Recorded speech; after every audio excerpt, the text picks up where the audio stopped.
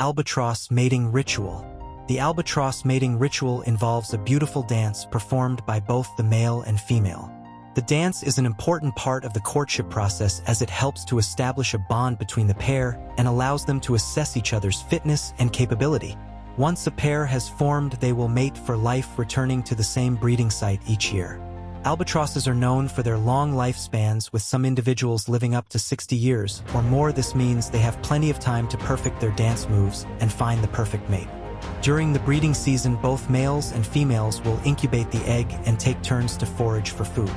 The bond between a pair of albatross is strong, and they will often greet each other with the same dance that they performed during their courtship, reaffirming their commitment to each other.